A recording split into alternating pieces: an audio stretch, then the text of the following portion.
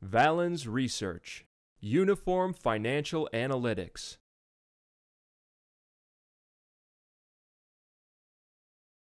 And Grubhub is really interesting because this is a company where when you look at the as-reported ROA, the as-reported PE for Grubhub, what you see is a company that has a 190 times PE, right? The as-reported PE for Grubhub looks so high, you can't possibly explain it.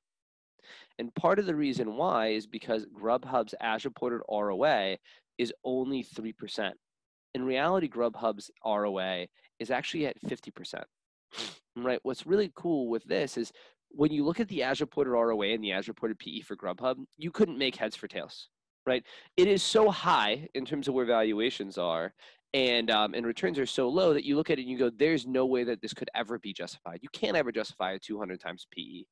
But when you look at a 44 times PE, and you see a company that is growing at 40% a year in terms of asset growth, that has ROAs that even this year are forecast to be 33%, all of a sudden, you can start to understand what the market's paying for, and you can start to explain, is it possibly justified for Grubhub to have PEs that high? And we see that Grubhub last year grew earnings from $1.80 to $2.30. Didn't see ROAs fall, by the way, but from $1.10 and 90 cents, like as reported metrics reflect.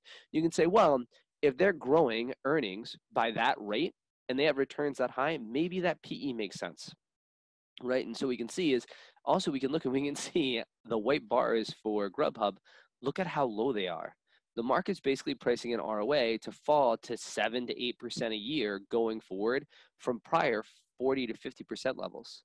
That we can just start to understand in a way that we couldn't, especially with a 40 times PE and 190 times PE, understand previously. Valens Research, the world's leading source for uniform financial analytics.